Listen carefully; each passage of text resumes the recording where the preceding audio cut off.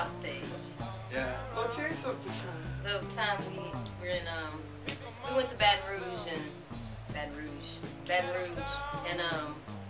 basically was told this long story about some gypsy chick about Katrina, and the venue we were at had remodeled their back part because it had gotten, The green room. The green room had gotten, you know, destroyed during the hurricane. It was totally like newly painted, fresh walls, like fresh walls.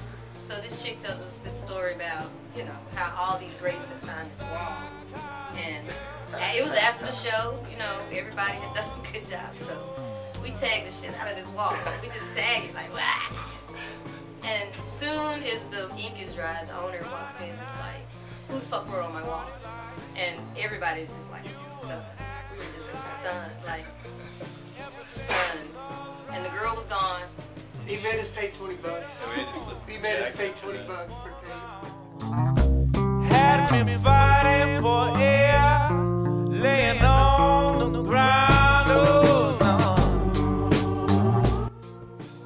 Some call it a gamble, some call it karma, but we draw numbers actually out of a hat, much like you see Jonathan doing here. We always give Mo Brown her own bed because we are children. But And it just makes sense to do it.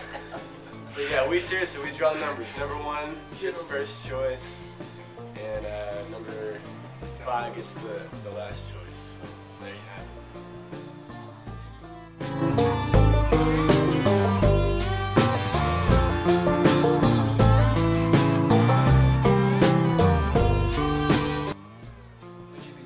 I'd be on a boat. Teaching and running from the IRS. Teaching or what? Or Teaching what? and running from the IRS. I thought you said working.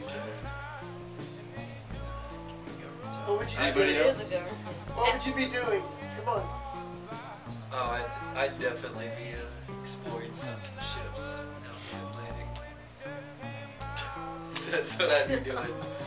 What would you be doing?